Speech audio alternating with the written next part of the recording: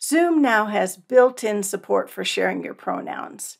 It's easy to add them to your profile and to manage how and when they'll be displayed during Zoom meetings and Zoom webinars. I'm Marcia Chadley with the Creative Life Center, and I enjoy helping you connect online.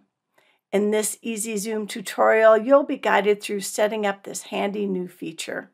It replaces the workaround of adding your pronouns as part of your name at the end of your last name, and then having them appear in every Zoom meeting or webinar you're in, or perhaps getting into a Zoom meeting or webinar and having to edit your name so that you add them in when you want them there.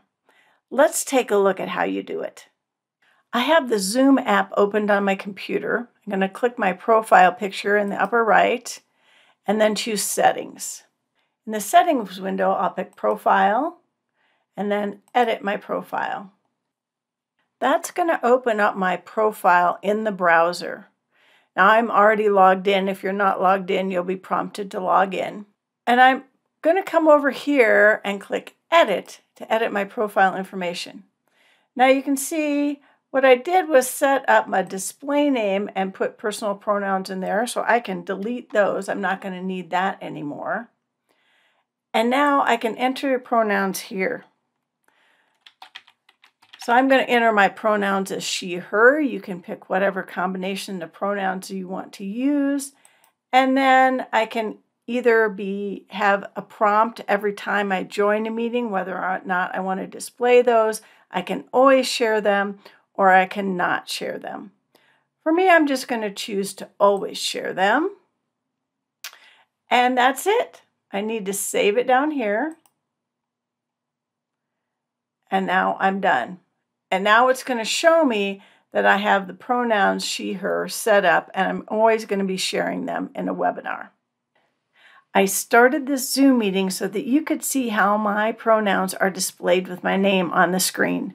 Because I chose to always share my pronouns, they were there right away when I came into this meeting and will be in any Zoom meeting or Zoom webinar that I attend.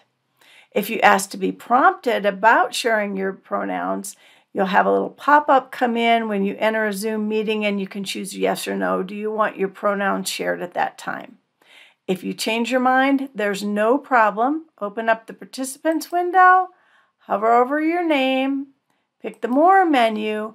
You'll be able to unshare your pronouns if they're currently being shared, or you'll also be able to share your pronouns if they're not being shared.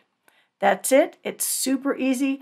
I hope you enjoy sharing your pronouns when that's something that you want to do. This new feature shows me that Zoom sees inclusivity and respect for each person as important. I'm really excited to use it so I can more easily share my pronouns, and I hope you do too.